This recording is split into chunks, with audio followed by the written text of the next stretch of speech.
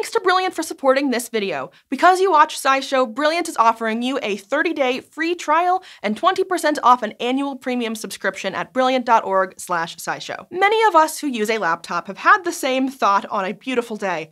I'm gonna go outside to get some work done. And then we've all had the same result.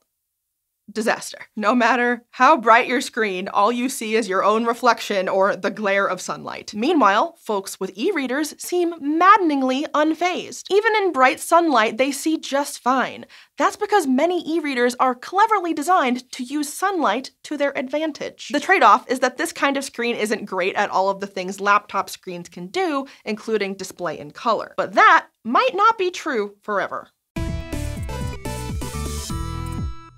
The fundamental problem with screens is that most of them have a layer of glass, and glass might be great at letting light through, which is why we use it for lenses and windows, but it's also good at bouncing light back. When one side of a piece of glass is much brighter than the other, someone on the dark side can see through, while someone on the bright side only sees their reflection. Windows are an obvious example. During the day, they reflect sunlight and you can't see inside, but at night, you can see straight in if the lights are on. And every crime drama has that dramatic reveal of someone standing on the other side of the interrogation room's one-way mirror. In many cases, there's nothing one-way about it. One side of the glass is just a lot brighter than the other. The same happens when you bring your laptop outside. Laptops have tiny fluorescent tubes, LED strips, or other lights that shine through some filters and other stuff before exiting the glass screen. Those lights can be pretty bright. They generally outshine reflections from just about any room you're in, which means that inside you can see your screen just fine. Outside, and this might sound obvious, sunlight is bright, maybe 100 times brighter than a laptop screen. Even a little reflected sunlight can overwhelm what's coming from the laptop, so a sunny day reduces your screen to a very expensive mirror. Manufacturers fight glare in a variety of ways, but there's always a trade-off. For example, some anti-glare coatings are thin layers of material that reflect light from both the top and bottom. If the coating is just the right thickness, those two reflections cancel each other out, and you don't see any reflected light at all. But you have to stack a bunch of layers to account for the whole rainbow, which can be expensive and still isn't perfect. E-readers, though, seem like they solved this problem years ago. They don't have the reflection issues of phones and laptops,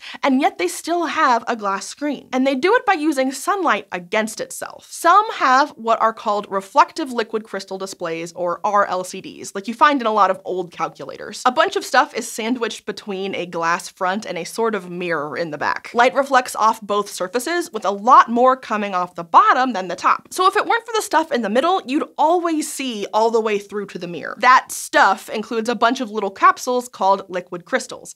Zapping them with electricity moves some material inside of them that turns them from transparent to opaque. You only need power to change the liquid crystals, so RLCDs displaying mostly static pages can last next to forever. And since they only allow or stop external light, the brighter the environment, the more contrast there ends up being between the brightest and darkest spots on the screen. For darker environments like the indoors, many e-readers also have internal lights. So why don't we just use e-reader screen technology on our laptops? Well, unfortunately, e-readers struggle to show color very well. Working mostly with reflected light means it's hard to make colors look the way you want them to.